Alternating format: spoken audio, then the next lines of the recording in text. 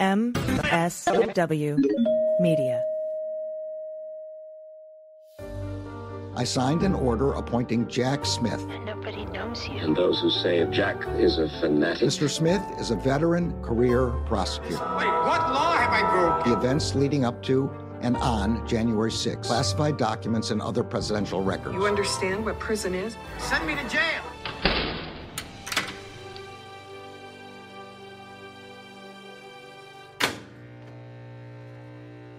Welcome to episode 93 of Jack, the podcast about all things special counsel. It's Sunday, September 8th already. It's September 8th, 2024. I know. I'm Allison Gill. And I'm Andy McCabe, wondering where did the summer go? Where did this decade go, my friend? I don't know. But I do know we have a lot to cover today. Holy cow. I mean, today's show started at midnight last Friday when the special counsel's office and Donald Trump's lawyers filed their joint status report with Judge Chutkan in the D.C. case. The report outlined how they think the rest of the proceeding should go. And we're going to cover that as well as the joint status hearing that just took place on Thursday, where each party argued the schedule that they proposed in the joint report. Yeah. And that was interesting. A lot of zingers in that hearing. Then we have Judge Chutkan's ruling on that schedule. She came out with it the same day. Plus, Jim Jordan and the House Republicans are decrying the superseding indictment issued by Jack Smith in this case, arguing that it violates the Department of Justice's policy of not taking overt investigatory steps within 60 days of an election. And we'll get to that later. Plus, we have some comments from Ketanji Brown Jackson on the immunity ruling. But first, it is time for another installment of Good Week, Bad Week. What do you got this week, Andy?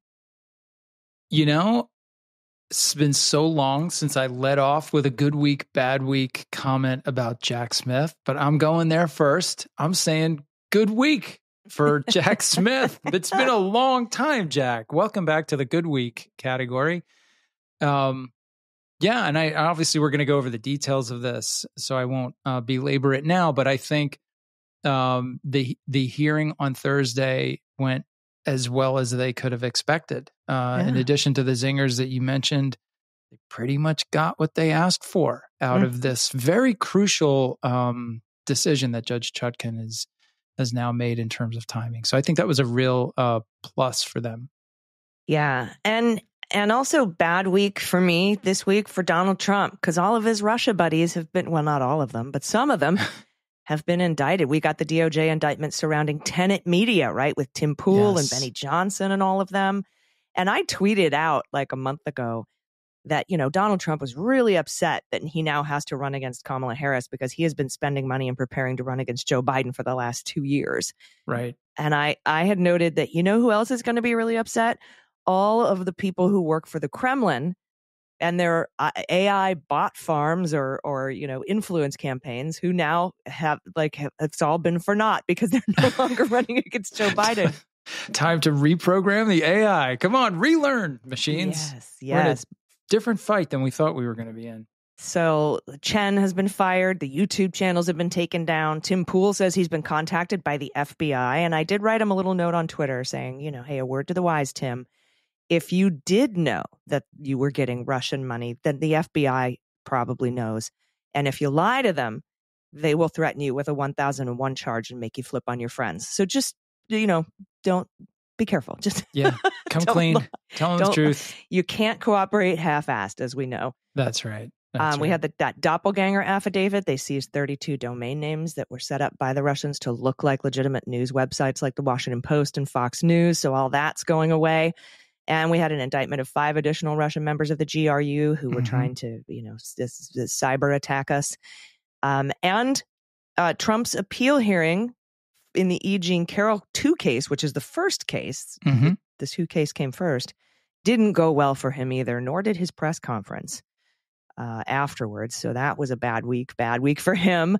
But good week for Donald Trump in that his sentencing in the Manhattan 34 felony count conviction has been delayed until November 26th in the interest of keeping it clean, according to Judge Merchan. And, you know, Pete and I talked about this a lot on Cleanup on Aisle 45, and we kind of saw this coming. So That's where we're at. We're not going to get that sentencing on September 18th. And he's not going to make a determination on immunity, whether or not the evidence in that case that was presented to the grand jury and used at trial in front of the petit jury, or whether that evidence is official acts evidence under immunity. He's not going to make that decision until, I think, November 12th. So everything after the election. Well, So that's kind of good news for Donald Trump, but I think it's also kind of bad news for Donald Trump because he can't use it for the election. Do you know what I mean?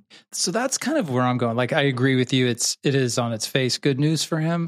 Not enough to outweigh the other bad news. So I think his week is generally bad in total. But I'm disappointed by Judge Merchan's decision. But to be fair, I fully expected that they would go forward with the sentencing, that he would be sentenced, and that sentence would be stayed until some point after the election when the appeals process is resolved. So essentially, there's no really effective difference between that and this decision. So although I'm disappointed, I'm not really that disappointed.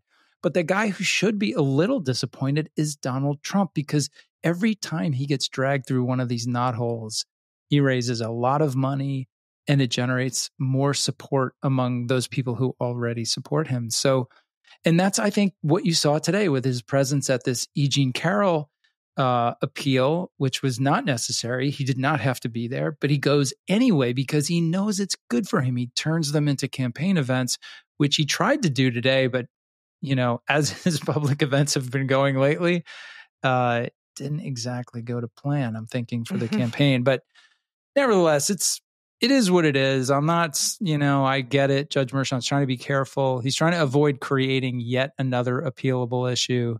Yeah. And doesn't want to put the conviction in any more risk. So that's how he went. Gotta respect the guy. He knows what he's doing. Yeah. And none of us are altogether sure whether official acts evidence is interlocutory on appeal. We know that official acts are, but we don't know whether or not the evidence is, because the Supreme Court didn't weigh in. Yeah. And so that's why Alvin Bragg didn't oppose postponing the sentencing and left it up to the court. Writ large, challenges over the appropriateness of whether or not evidence should or should not have been used in a proceeding is not typically interlocutory. That's the sort of appeal that comes up after conviction. So it could be the case here, but we don't know. Yes, and we are post-conviction. So that kind of, again, raises the question, do we go all the way back up to the Supreme Court with this? Or, it's going to be interesting to see what happens. But Judge Merchan didn't want to hurt Trump's chances, but he also didn't want to help Trump by, like you said, sucking all the oxygen out of the room in the news cycle for a couple of weeks if he was sentenced. Right. So that's where he stands. Also, worth noting, he also didn't get any love from the federal courts this week. Right. So his effort to move that case, the New York case, which is essentially over, he's been convicted. His effort to move it into federal court failed, as we expected it would. His effort originally to move it into federal court also failed at the beginning of the case. And he's, of course, appealed it now to circuit court, and we don't know what they'll do. We haven't heard from them on this yet, but so we'll see. We'll see what happens. And Hellerstein in the district court denied the stay, emergency stay request. Yeah. Like, he was basically like, sir, this is a Wendy's. I'm not the appellate court. You've already filed this and I denied it. You got to go to the appeals court. Sorry. Yeah. Have a good day. Yeah. And he abandoned that appeal a year ago. So that's not good for him. No. But anyway, a mixed bag on the good week. Mixed bag. Yeah.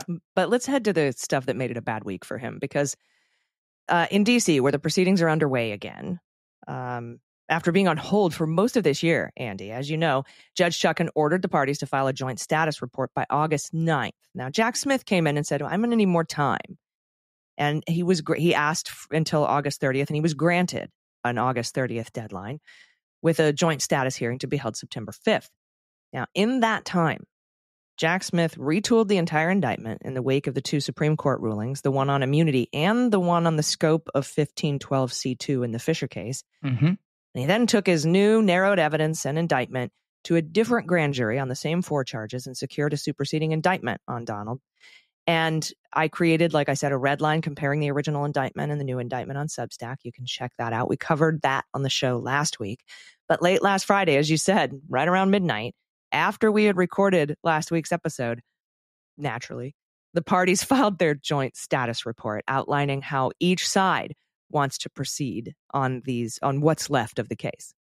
They did. And the first section of that report is all of the things, everything, the universe of things that both parties agree on. And as you would expect, it's one thing. one thing they could agree on. That's the whole universe. And it goes like this.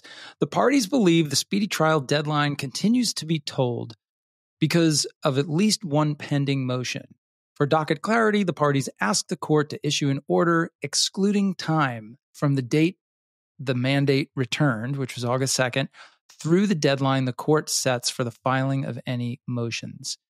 And that is it. They disagree on everything else. So that's a lot of technical language that basically goes to the speedy trial right. There is a clock that tolls the days that the government has to work with, has to do their business before they get to the end of the speedy trial period.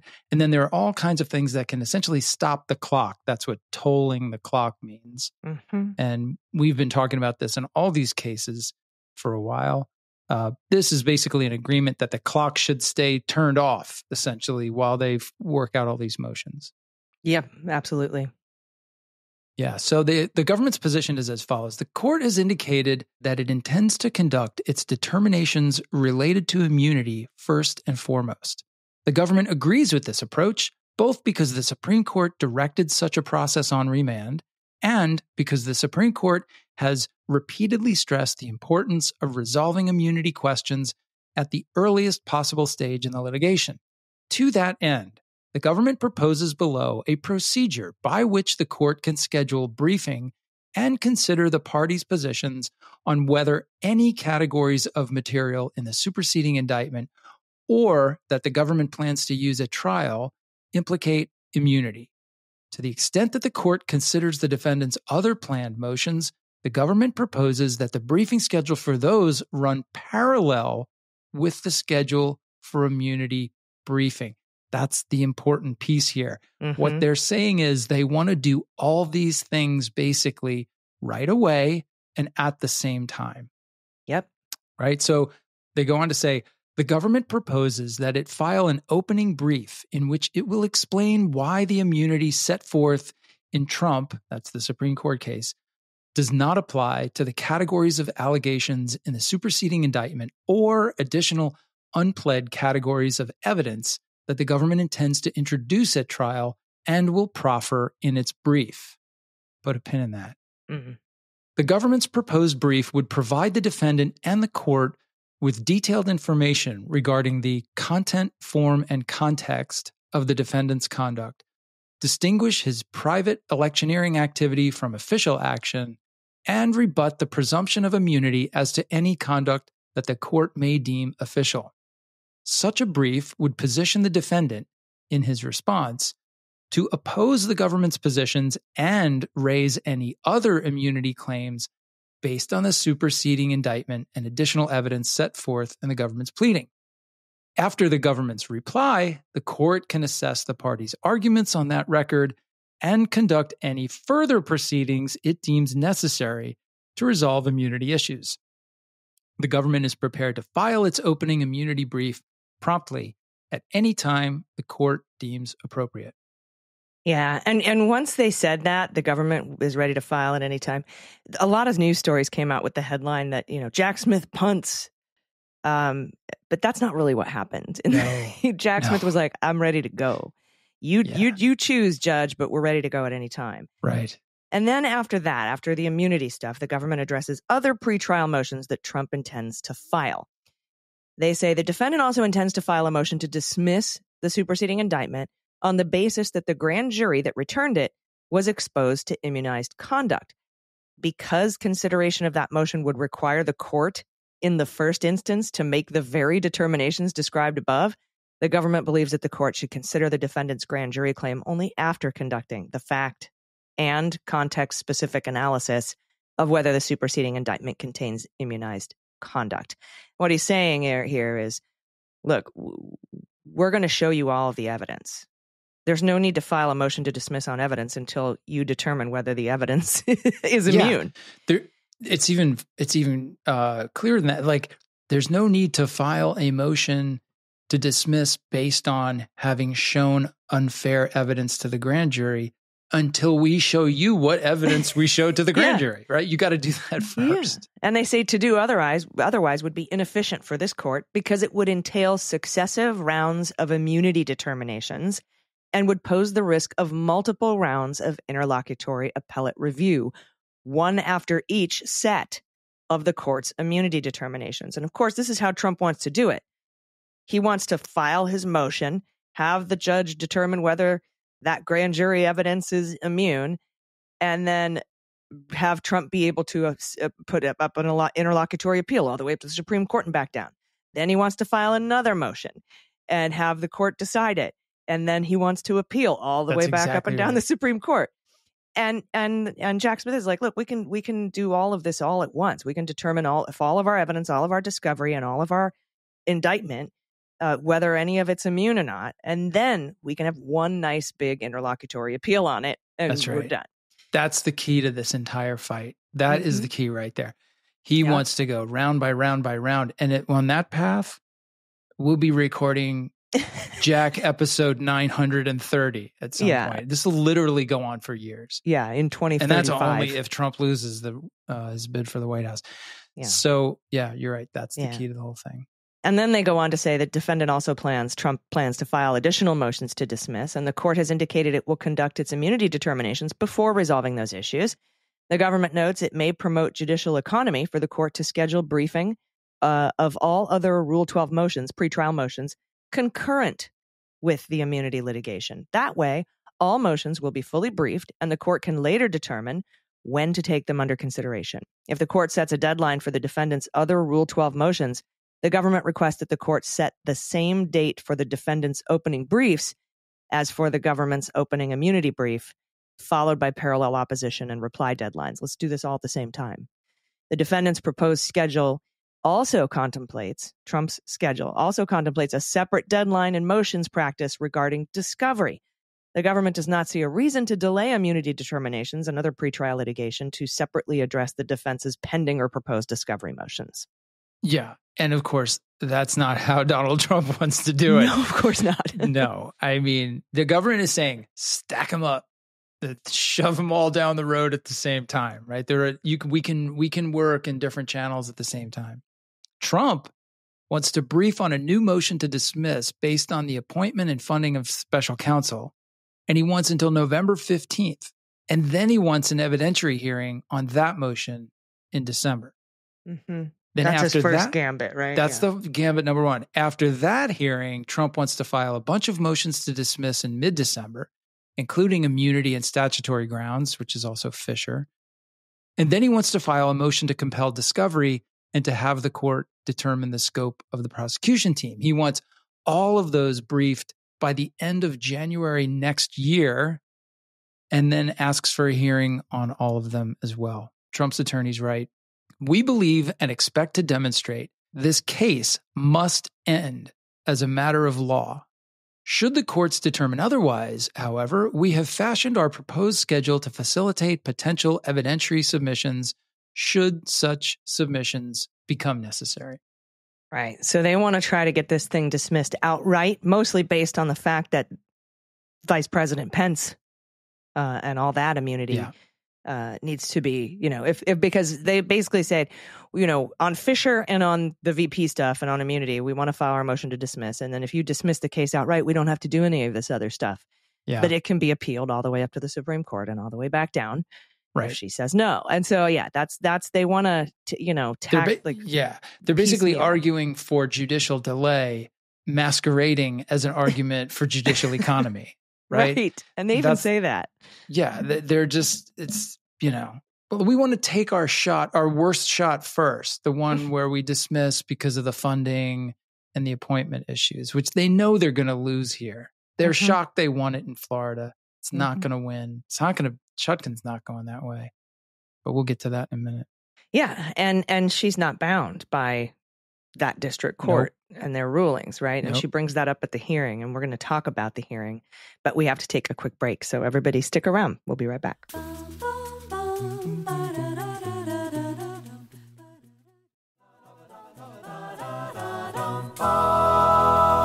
Welcome back.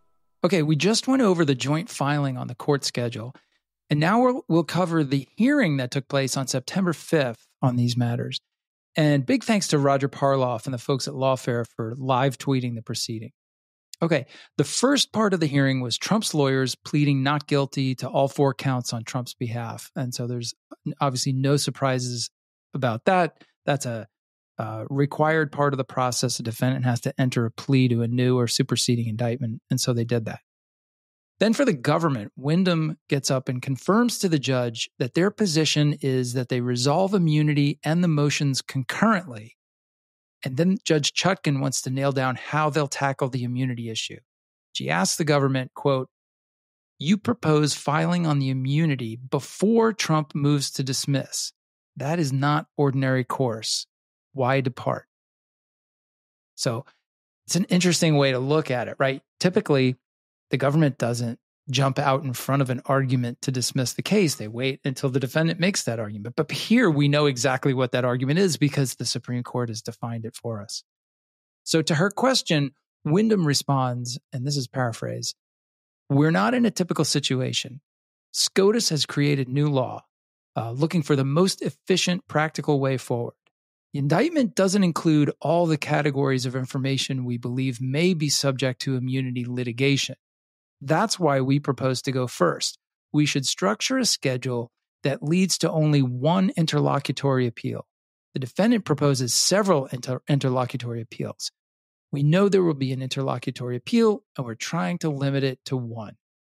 Yeah, and that's fascinating because they know at this point what a lot of this they're arguing. It's not subject to immunity. These are private acts, but they also know that the stuff with the VP Pence is presumed immune, and that they have to meet the burden to knock that down. Right. So there will be an interlocutory appeal here, and they're acknowledging that. Chutkan then asks if the government's immunity filing would include a proffer and what form it would take. Would it be written or oral? And Wyndham responds, "Our initial view is this: comprehensive brief setting forth facts and an outside indictment in the superseding indictment, substantial number of exhibits attached, grand jury transcripts, interview transcripts, 302s, which are, memorialization of interviews with the FBI. And in addition, we would set forth why we believe the conduct is private in nature and not subject to immunity. Then, with respect to allegations regarding the vice president, why we believe presumption of immunity is rebutted. And the benefit of the government going first is that you'd have everything in one place, a cleaner docket for you and for any appellate court." And then Judge Chutkan asks if there'd be any oral evidence, and Wyndham says, "Nope, all written. But once briefed, Your Honor, you can set hearings if you need." You can go full-on mini trial. Yeah. It's okay with us. Yep. And then, because now we're talking past the election, right? Mm-hmm. Then the judge asks for a proposed briefing schedule. And Wyndham actually says the special counsel would like to file our first brief in 3 weeks, maybe September 26th-ish. Yeah, and at that point, the judge asked Lauro from Trump's team for their input. And Lauro argued that the government's position is irregular and prejudices their client because they have to look at discovery issues before they get to immunity. And he also told the judge that the Supreme Court had already decided that discussions with the vice president were immune, so the entire superseding indictment has to be dismissed on immunity grounds. So our motions to dismiss, should be considered first. The Supreme Court did not say that. No, that's not what they decided. But no problem, because Chutkan to the rescue here. The judge then reminded Lauro that that's not what the Supreme Court decided. She said, "I actually don't think so. SCOTUS ruled on 3 categories. Certainly the vice president conversations may be subject to presumptive immunity. Maybe subject to presumptive immunity, but I have to decide if those conversations are somehow outside his official duties. As I read it, SCOTUS expects us to decide the immunity issue forthwith, as early as possible. with your schedule, we wouldn't begin briefing immunity until December. And this is fascinating because she's like, look, the conversations with Pence may be subject to presumptive immunity, meaning they may not be, right? And as we saw when Jack Smith returned to this superseding indictment, he made sure that these were conversations between a candidate for office and his running mate with his role as president of the Senate, not conversations between a president and a vice president. Right. And I think that is what the crux of the argument is going to be. They're going to try to say that these are private acts. And if she rules that they are not, and they have presumptive immunity, then the government will rebut those, right? Yeah. And so that's what these briefings are going to entail. Now, Lauro then launched into it's unfair because it's close to the election. It's election interference. He launched into that speech. Oh, pull the ripcord. Pull the election interference ripcord. Anytime you have a problem. Yeah. And it's extremely prejudicial to my client. And the judge tells him, I'm not taking the election into account as far as timing is concerned, which is wonderful. And she says these things can likely be done concurrently, gives a big hint as to how she's going to rule. And of course, Lauro says it's unseemly to rush to judgment on these issues. You're being unseemly, Judge. And Chutkan replies, this is hardly a rush to judgment. This case has been pending over a year, and we can't even contemplate a trial date. And she also says she can't, as a matter of law, actually dismiss the indictment outright on the VP issue because the Supreme Court did not rule on whether their discussions were immune. They had the indictment in front of them, she says, and they did not weigh in. So I can't just dismiss it. As a matter of law, the Supreme Court won't let me. Right. They have remanded this to me. It is my duty to determine. To review it, to make a call. Right. So I can't dismiss it based on a non-judgment. Now, had they left the DOJ stuff in there when the Supreme Court explicitly ruled it out, sure. Yeah. And here's a little exchange. The judge said, you want your opening brief to deal solely with the issues about the vice presidential communications? And Lauro says, exactly. I'm an originalist. And the judge said, you may be an originalist, but I'm a trial judge. I thought that was pretty great. You may be an originalist, but an unseemly one at that. Yeah, unseemly. Yeah. Then they discussed the potential motion to dismiss based on inappropriate appointment and funding of Jack Smith. Jack Counsel. I like it. Because, Judge Cannon dismissed the Florida case, saying Jack Smith was appointed and funded inappropriately. And Judge Chutkan says, no, I don't find Judge Cannon's dismissal persuasive. Besides, there's binding precedent here in the D.C. District that says otherwise, which means you can't just file a motion. You have to ask me for permission to file the motion. And because you have to ask for leave of court to file a motion to dismiss on settled law in that district, right? Right. So that happened there as well. Yeah. Yeah. So then the last issue they cover is the motion to dismiss on statutory grounds, which is the impact of the Fisher case. So the government argues again that this can be briefed concurrently with the immunity matter. They also maintain that the motion to compel and the issue about the scope of the prosecution team can't be separated because the scope of the prosecution team determines the discovery obligations.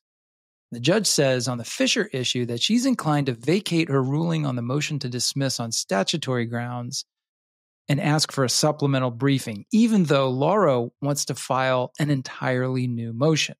So if you recall, she'd already dismissed without prejudice their motion to dismiss on statutory grounds. And now she's saying she might vacate that ruling and just have them basically update their papers. Yeah, you can't. We're not filing a whole new motion. You're going to do a supplemental. I'll vacate my denial. Right.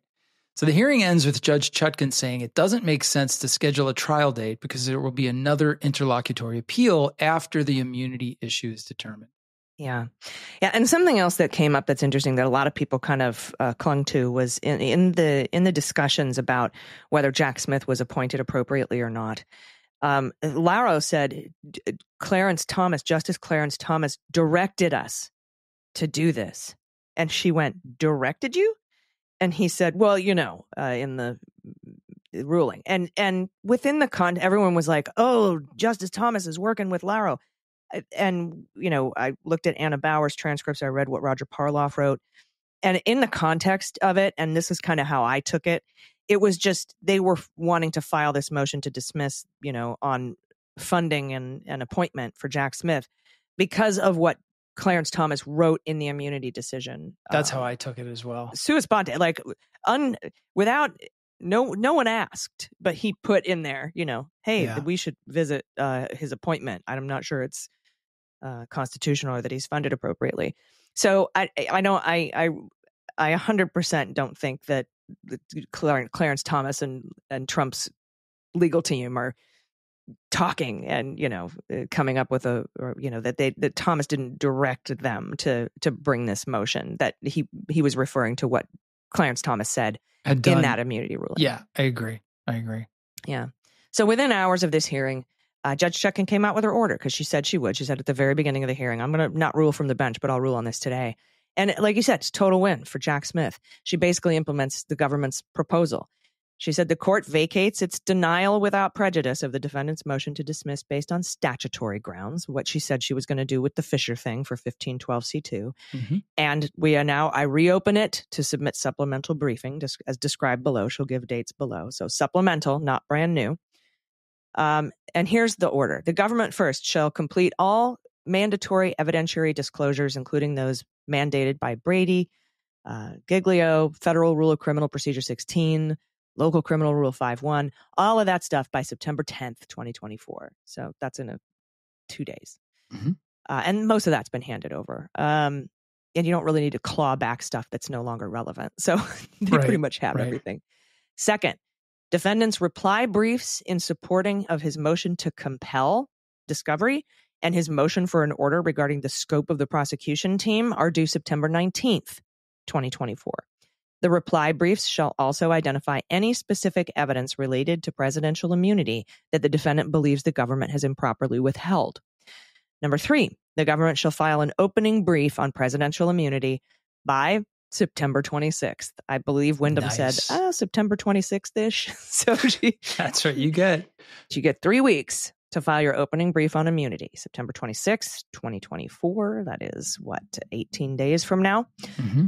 Defendant's response to that and their renewed motion to dismiss based on immunity is due October 17th. Let's get it on. Mm-hmm. And so that's 21 days later, 3 weeks. And the government's reply is due October 29th, 2024. After briefing, the court will determine whether further proceedings are necessary, meaning hearings, right? Mm-hmm. The defendant's supplemental to his motion to dismiss based on statutory grounds is due October 3rd. So we're running these concurrently. The government's response to that is October 17th. That's the same day that Trump's response to immunity is due. Yep. And defendant's request for leave to file a motion to dismiss based on appointment and appropriations is due October 24th. You have until October 24th, Trump, to ask me for permission to file a motion to dismiss based on Jack Smith being appointed and funded inappropriately. The government's opposition to that is due October 31st, which will basically say, no, there's too much precedent here, binding precedent. He shouldn't have permission to file this motion. I would be inclined to think that Judge Chutkan would probably let Trump file that motion and end up denying it, but we'll see what happens. Yeah. Interesting that it's at the absolute back of this calendar. Yes. That's the one they wanted first. Yes. They wanted that with nothing else going first. Yes. And Trump's reply to the government's opposition on that is due November 7th, 2024. So Jack Smith got everything he wanted. Yeah. I mean, he minus the fact that there was an immunity ruling by the Supreme Court. Had he gotten everything he wanted, the Supreme Court would have denied this altogether back in December, and we would be done with trial. That's right. This is merely the first skirmish in the post Trump v. United States war. Yeah. The immunity wars. But now we've limited it to one big skirmish, not 10 little ones. It's a crucial conflict because it sets the pace and the tone of how this is going to go. And she obviously accepted their logic on this. Also think it's really, this is consistent with what they did with the superseding indictment. And that is they are retaking the momentum here. The prosecution is. Mm-hmm. They are being bold and they are striking first. And then they made this pitch to be first to brief, to not only set up how the schedule would work, but they get to fire the first shot in the immunity battle. And that essentially frames the argument, right? So it's a very aggressive, but I think important position for them to take, because they have clearly decided, like, we're tired of just sitting back and being victimized by the calendar. We are moving forward. We're going to control as much of this as we possibly can. I think that's a good way to go. Yeah. And so there will be no hearings prior to the election, but the immunity issue will be fully briefed before we go to the polls. Yeah. Mm-hmm. Yeah. And again, we've been saying all along, and I still believe strongly, they don't care about the election. They don't. No. He's not concerned about, like, let's get as much evidence out there in front of the voters before the election. I mean, would he have liked to have resolved this case before the election so that people could decide, made whatever they thought, whatever they wanted to think about it? Sure. I think that's just that's just a prosecutor trying to do their job of resolving a matter quickly for the societal interests that are involved there. But at this point, that's not going to happen. And so this is actually not election interference. Mm-mm. No. And the only difference here in what I thought we might hear from Jack Smith is it doesn't seem like he wants to file any of this grand jury material, witnesses, evidence under seal. He hasn't said that yet. That doesn't mean he won't make that request. But I find it very fascinating that Jack Smith is willing possibly to put all that out on a public docket. Yeah. So we'll see how he goes forth with this and his brief. He may, because we don't have a Judge Cannon secret docket here. He doesn't have to send an email to get permission to file shit under seal on this docket. Right. Like he did in Florida. So he may come out with his brief. There may be some redactions that he makes. There may be some exhibits that are sealed. And he doesn't need to get Judge Chutkan's permission to do that, right? That's right. So we'll see how and how much he's willing to put just out there on the public docket for everyone to see. And we'll see what he wants to hold back and keep close to his chest to prevent this from being tried in the court of public opinion. As you and I spoke about, he's not want to do that. Right. And so we don't yet know what that will look like, but we will before the election. Yeah. I think it's likely there will probably be a few things at least that he'll want to keep under seal, but also, unlike the Florida case, he knows whatever he tries to file under seal, the defense is not going to object. So there will be no fights over keeping things under seal because the defense they'd like to keep the whole thing under seal, right? Mm-hmm. They'd rather not have any evidence or anything that even points to evidence exposed to the public. Mm-hmm. So if he comes forward and wants to keep a certain, grand jury testimony or something like that under seal, the defense would likely consent to that request and they wouldn't fight it. Or they might fight it knowing it'll be denied so that they can say they're keeping it from you. That he's done that quite a few times. Remember when he didn't want he wanted the affidavit for the search warrant at Mar-a-Lago? Release the affidavit. And the DOJ's like, okay. And he's like, no, wait. Yeah.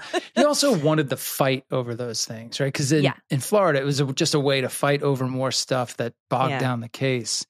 My guess is here he'll want to keep that stuff out at that moment. We're talking about October, some of this stuff. So anyway, we'll see. But it's a different ground. It's a different battlefield here than it was in Florida in a lot of ways.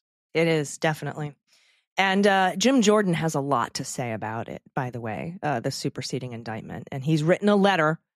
He's written a letter to the manager, who's Merrick Garland. And we're going to go over that letter, but we have to take a quick break. So stick around. We'll be right back.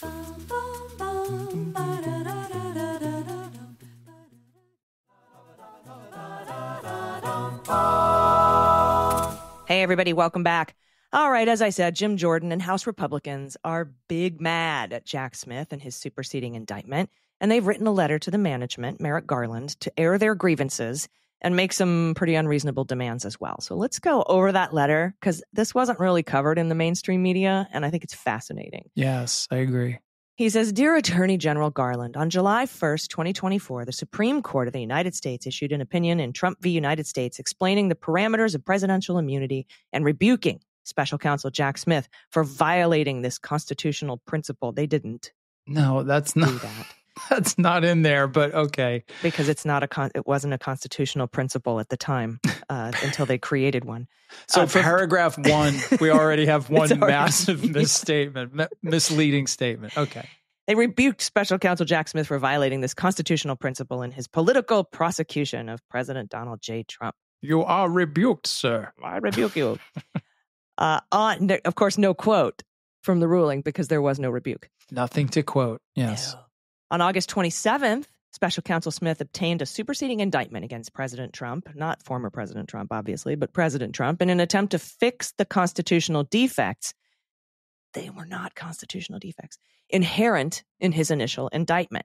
In doing so, however, Special Counsel Smith appears to have violated longstanding department policy intended to protect our democratic processes. And this just shows you that Jim Jordan doesn't know what he's talking about, because this is a superseding indictment, not an indictment. Yeah, and it was 69 days out. The letter is a political statement. It's just so it's veering into, lies, political rhetoric, which is a fancy word for lies. So, lies. Okay, go ahead.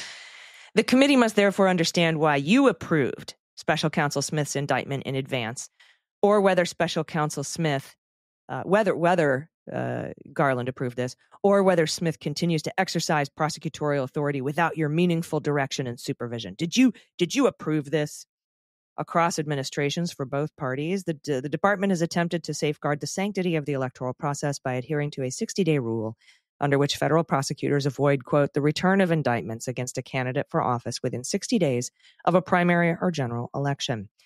Although not formally codified, there's a wide acceptance that the 60-day rule is critical to protecting the integrity of the electoral process. Notably, some senior department officials have extended the prohibition beyond 60 days. Former Deputy Attorney General Sally Yates told the Justice Department Office of the Inspector General, quote, to me, if it were 90 days off and you think it has a significant chance of impacting an election, unless there's a reason you need to take the action now, you don't do it. Former Attorney General Loretta Lynch affirmed, in general, the practice has been not to take actions that might have an impact on the election. So, let's talk about a couple of key things here. And we'll get into the 60-day thing and whether or not that's actually happened, or technically, because it's a superseding indictment, it's not new overt investigatory steps. But there's other stuff in here that stands out. Totally. And this, I gotta say, this is an issue that consistently makes me a little bit crazy, because you also hear, and I'll get to Jordan in a second, but you also, this comes up in the media all the time, and you hear reporters or anchors who are interviewing people. They'll tee up a question of like, wait a second, Jack Smith released this. It's less than 60 days to the election. And didn't they violate the rule on not doing things in the lead up to an election? It's like, time out. This is a policy. First of all, it's a policy. It's not a law. They can change the policy. They can suspend it under any certain set of circumstances. They can, veer from it if the attorney general thinks that that's the best thing for justice in that case. So it's entirely within the Justice Department and the attorney general's scope to determine how and when, whether or not they're going to comply with this general policy or not. That's the first thing. The second thing is his comments about the department has attempted to safeguard the sanctity of the electoral process and critical to protecting the integrity of the electoral process. That's not entirely what this policy is for. The policy is to avoid taking new and very public action in an investigation that would basically create a cloud over the head of somebody running for office, because a cloud over your head is not a conviction, right? In the investigative stage, you are taking actions that, if they became known, people could misinterpret as guilt, as a signal of guilt, and then judge you unfairly. And so when somebody is running for office, the Justice Department would rather not muck around in their chances of getting elected or not elected by taking an action that the public might misinterpret as some sort of a sign that someone is guilty of a crime, which in fact they have not been convicted of yet. So generally it prohibits doing things like executing a search warrant publicly, or charging someone in that 60-day period because you figure, well, we could just wait until after the election. Unless there's some compelling reason to go forward, we'll wait until after the election. Now, in this case, the policy doesn't even apply to the things that we're doing now because the case was already charged long before the 60-day point.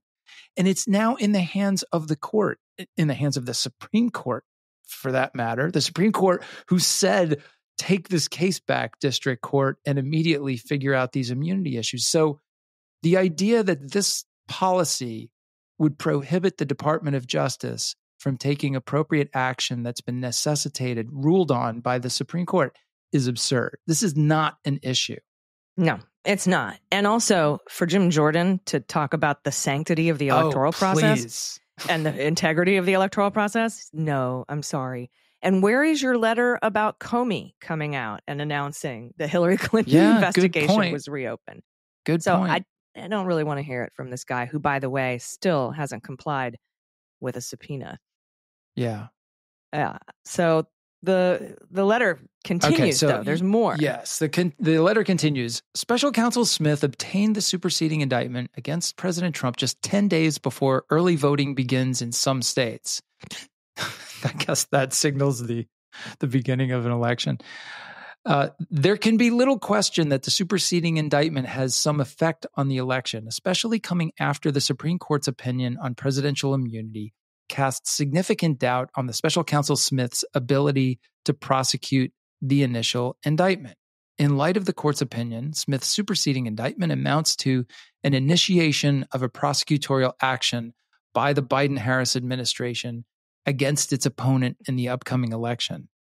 There's no persuasive argument why Special Counsel Smith could not wait until after the election to file the superseding indictment. It is therefore difficult to believe that the superseding indictment was filed now for any purpose other than to affect the outcome of the election. The Supreme Court told Judge Chutkan to get on it, and Judge Chutkan gave him till August 9th. And Jack Smith actually asked for a delay until August 30th. So there was a reason that he couldn't wait until after the elections because the court ordered him to do this. Right. Not to file a superseding indictment, but to get your fix it. Yeah, make a decision as to start. So what he was stays and court-ordered. what goes. Yeah, exactly.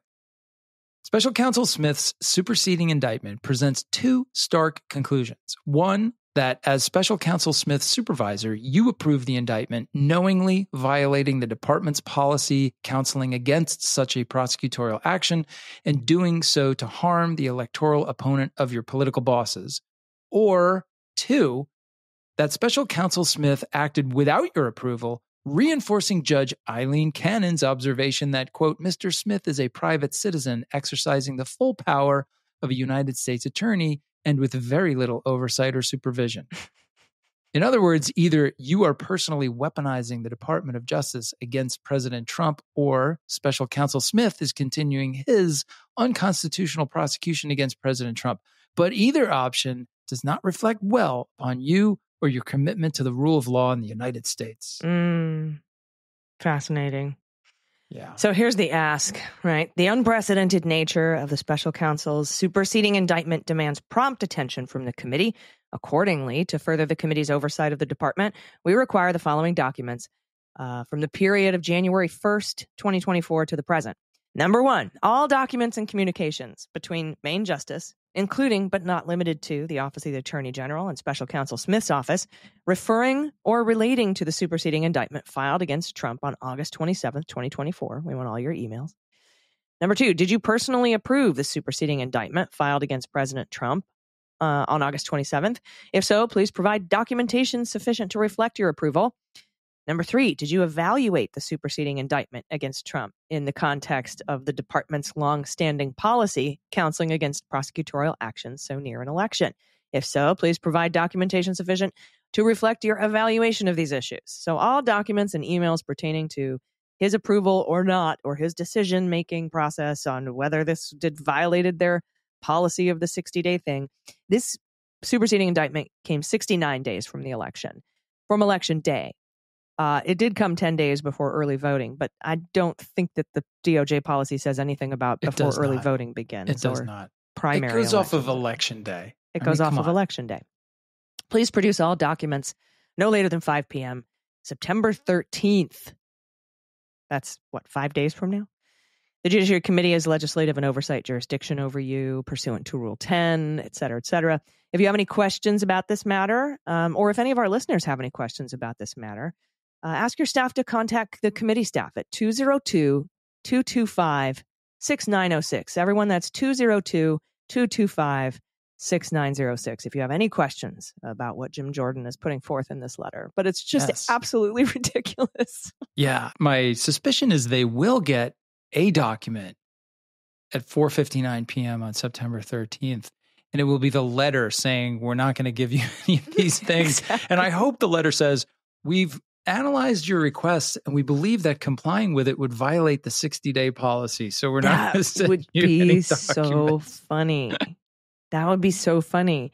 Yeah, we don't want to badmouth you within 60 days of your election, Jim Jordan. So yeah, we're just going to pass. The right at the thing, like we'll reply after the election. I'm sorry. That's funny. Yeah. Anyway, I had to share that letter because it was just so full of, we protect the integrity of an election. This is the guy who helped the coup attempt on January 6th. Yeah. Who helped obstruct the count on the 6th. Who,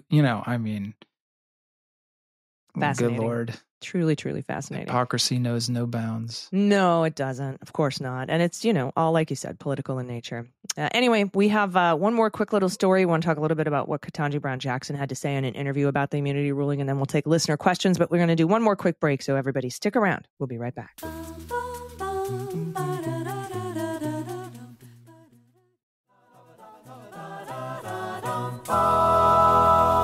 Hey, everybody, welcome back. All right, we're going to take listener questions in a second, and there'll be a link in the show notes, by the way, always is, you can click on to submit your questions. But I wanted to go over something The Guardian reported on this week. The Guardian writes, in an interview airing Sunday, U.S. Supreme Court Justice Ketanji Brown Jackson lamented her conservative colleague's decision to grant broad immunity to Donald Trump and other presidents for official acts as essentially protecting one individual under one set of circumstances when we have a criminal justice system that has ordinarily treated everyone the same, unquote. Great line. Yeah. She said, that was my view of what the court determined. She said this was a pre-recorded conversation from CBS Sunday Morning. And she added, I was very concerned. As interviewer Nora O'Donnell noted, Jackson's remarks, first circulated by the network in a preview, hewed closely with her written dissent, right? That she issued alongside the July 1st ruling. So in this interview, Justice Ketanji Brown Jackson lamented her conservative colleague's decision to grant this broad immunity to Trump and to other presidents for official acts. Like I said, she said it was protecting one individual under one set of circumstances. And so I think that this was just, she was doing this interview because I think she's putting a book out. But it mirrors her dissent almost exactly. So I just thought that was interesting that she very carefully went out to speak to the press a very little bit, but didn't really go outside of the four corners of what she wrote in her dissent in the ruling that came down from the Supreme Court. But she's obviously very concerned. Yeah, we knew from her dissent that this was a real issue for her. We knew from her questions during the argument, right? She had some of the most pointed questions of any of the justices. And I think it's pretty bold for the most junior justice to go out and actually talk about the way she sees some of these issues. Totally appropriate that she stuck with her official opinion that is on the record in the form of her dissent. Yeah. But I think it's good that she's out there talking, because it kind of seems to me, maybe I'm just paying more attention now, but it seems like they're doing more of this. Occasionally you hear quotes about public comments that Justice Barrett or Justice Gorsuch may have been making. And so, yeah, I think it's good that she's getting out there a little bit. Yeah, I agree. It's a lot better than, Justice Thomas and his interviews, or Sam Alito and his interviews. So yeah, I'm kind of tired of hearing from them. Totally. But anyway, thank you for letting me share that with y'all. Let's look at some listener questions. What do we have from our listeners this week? All right, we got two good ones here. One that's I think gonna I think this first one's gonna inspire some interesting conversation. So this one comes from Stuart, and he starts out with a really well-crafted, over-the-top flattery, which is my favorite part of the listener question segment. Stuart says, "Oh, learned and gorgeous guides through the thickets of federal jurisprudence. Greetings. I'm looking forward to your next show, as I do for just about every show, as you delve into the DC case proceedings." Thank you, Stuart. That was really well done. It's really nice, yeah. Right? Okay. My question, since the superseding indictment presented by the government included evidence given by and about Mike Pence in his role as presiding officer of the Senate, should Smith's team have anticipated that Team Trump would claim that the entire indictment should be thrown out based on a jury tainted by evidence clearly falling under the SCOTUS immunity ruling? Or is this a deliberate sucker punch move, drawing Todd Blanche et al., Todd Blanche, of course, being one of Trump's attorneys, into the tar baby and requiring them to stipulate to the acts as they seek to exclude the evidence thereof? It's a good question. Yeah, my initial thought is, well, first of all, they're arguing that the other three, there are 4 conspiracies left, right? There were 5. They pulled out the DOJ conspiracy with Jeff Clark. Lucky day for Captain Underpants.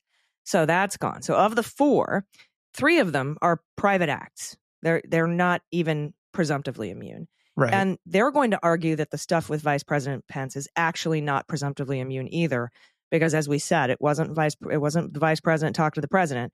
It was a candidate for office and talking to his running mate and about his role as president of the Senate. So I don't necessarily think this was a sucker punch move. I think this was just basically the Department of Justice putting forward their thoughts that nothing in this, what we're alleging in this new indictment is immune, though we anticipate there will be arguments over whether the discussions with the vice president are immune, and they may have presumptive immunity, and we're expecting an interlocutory appeal, because if Judge Chutkan comes out and decides, no, all of those discussions with the president of the Senate and his running mate, between him and the candidate, private acts, not immune, Trump is going to appeal that, right? Plus probably a great deal of other things. So I think I think Jack Smith was anticipating there would be a fight over the vice president stuff, but he's positioning himself in such a way to argue that it's not, we don't think it's subject to immunity, presumptive immunity. But if it is, here's how we're going to rebut it, because it is our high burden to do so. Right. Yeah. So I agree with that. I don't think it's an intentional sucker punch kind of ploy, although I do think that they've thought through that. They see that as a possible second order benefit, right? Because it's, they're thinking about this stuff more critically than we are. I know that seems hard to believe, but they are. I agree with you. I think it's important to realize that, like, as readers of that immunity decision and critics of it, I guess you could call us that. We read the opinion, and we're like, oh my God, they have created this massive space that the law cannot touch, and the evidence cannot be used. And there's so much that could fall under this. And there's so many bad things that presidents could do that would then be immune. We look at it that way. What the prosecutors have to do is look at it the exact opposite way. It's kind of like, it's like in basketball. When you watch a basketball game, you watch where the ball goes. You look at the player that's handling the ball. The referees look the other way. The referees watch the defense, right? And that's what Jack Smith is doing here. They are saying, no, they carved out something, and it's up to us to try to put the limits of that carve out as tightly as we possibly can. So I think it's good for them to have one of the 4 conspiracies tee up this question of what sets the boundary of private acts versus official acts. Private acts versus official. How do we somehow define what constitutes rebutting that presumption of immunity? Yeah. And it's also consistent with where they are trying to draw the line here, as you've said many times, AG, is between private and official. And they've done that in those other three conspiracies. You're running for office, it's private. You're in the office making a decision, it's official. Well, here it's kind of similar to that. It's not exactly private versus official, but it's presidential versus your non-presidential stuff.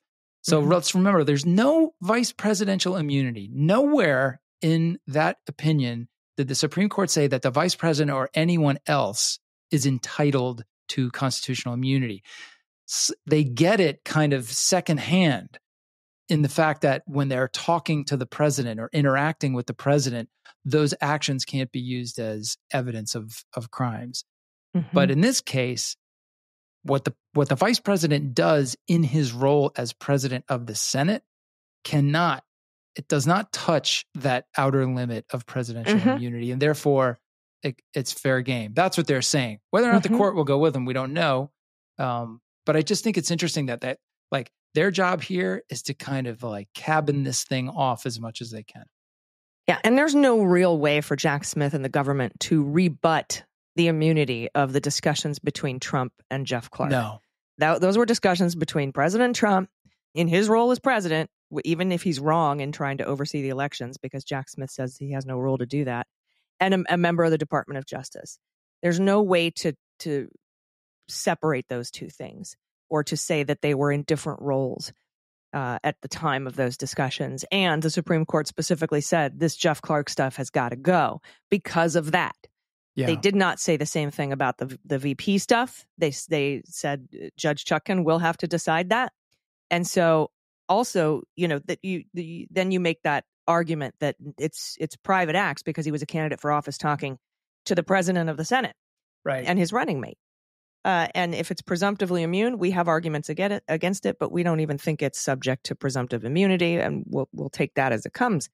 But also, as Jack Smith really wants Mike Pence's testimony. You don't really want Jeff Clark's testimony. He's not going to be any help to you at all, right? So get rid of that. Get rid of the conspiracy. That's a really good point. Supreme Court said it's immune anyway. We're not even going to try to meet any kind of a burden to overcome it because they explicitly ruled that it was immune, but they did not rule it on the vice president in those discussions. So we're going to make our arguments, and we really value Vice President Mike Pence and his counsel as witnesses in this case. So, all right. So that rolls right into the next question, which I think we can handle pretty quickly. It comes to us from Judy, and she says, "Your wonderful podcast has given me shinier hair, fewer wrinkles, and many new attractive friends.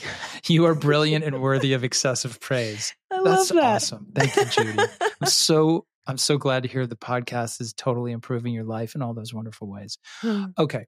My question, does the Trump immunity ruling mean that Mark Meadows is likely to evade justice, as you suggested Jeffrey Clark is? So no, for two reasons. One, as we just talked about, Jeff Clark doesn't have immunity. Jeff Clark is kind of getting the benefit of Trump's immunity because Jeff Clark's conversations with Trump will be within the orbit of Trump's official duties, and therefore cannot be used as evidence against Trump or anyone else. So you could try to bring a case against Jeff Clark, but you wouldn't be able to get the evidence in you need to convict him. So it's like, essentially, it's like immunity. The end result is the same, but technically he doesn't have immunity. Mark Meadows is not currently charged in a federal case. So as a preliminary matter, none of this stuff applies to Mark Meadows in the Georgia case, or I think he's also charged in the Arizona case now. So he doesn't have any immunity. And so far, we haven't seen him in a federal case in a set of circumstances like Jeff Clark is in that would get him this kind of, I don't know, transitive property of immunity from, immunity by proximity or something. I don't know. We got to come up with a good name for that. Yeah. Immunity by proxy, right? Yeah. Yeah. And I don't think he's not an unindicted co-conspirator in this case. And I think he would be a witness and he might provide testimony and evidence, but I don't think that he is in legal jeopardy with the feds, like you said, in either of these cases, as he would be in those state cases. And it'll be determined, by the way, whether or not he's immune or gets immunity, or the evidence of his discussions with Trump are immune in those cases, right? He'll try to take it up to the Supreme Court, like they're doing in the Judge Merchan thing, by trying to say his discussions with Cassidy Hutchinson are immune evidence. And so Judge Merchan will rule on that in November, as we said, and he'll be sentenced at the end of November. But those are the kinds of things that all just have to be kind of fleshed out item by item. That's right. And the Supreme Court will probably make the ultimate determination based on how they feel, and not the law. So we'll see where it all ends up. But Meadows isn't an unindicted co-conspirator, and I don't think he's on the legal criminal hook in any federal case with Jack Smith at this point. Agree. For those reasons. Thank you so much for your questions. These are wonderful questions. We appreciate you. You can click on the link in the show notes to submit your questions to us. Don't forget to give Jim Jordan a call and let him know what you think about that letter. We gave the phone number earlier in the show. Yes, we did. But I seriously, I love these questions. They make me think. So yeah, I really appreciate terrific. It. They really are good. Great questions, and they make us feel better about ourselves as attractive and eloquent people. So like, what's wrong with that? It's the best. And now we know, this just in, breaking news, our podcast prevents wrinkles and makes your hair shinier and have more bounce. Proven scientifically, I think. Proven scientifically. So share it with your friends who have limp damaged hair and crow's feet. Okay. Thank you so much. Now, this stuff has actually given me more wrinkles than it's prevented. but that's a little my bit hair used to not be so white as it is now and gray. My kids don't believe that, but it is true. I thought about you the other night because I was watching The Sopranos. I'd never seen it before. By the way, the end is dumb. And I was watching and I was like, oh, Andy McCabe, because the guy who plays you in the Comey Rule he plays a Fed in The Sopranos. And so it's not you, but I was instantly like, it's Andy McCabe. It's like I'm there. It's my doppelganger. It is. It's your doppelganger. But I was like, come on, Andy, get him.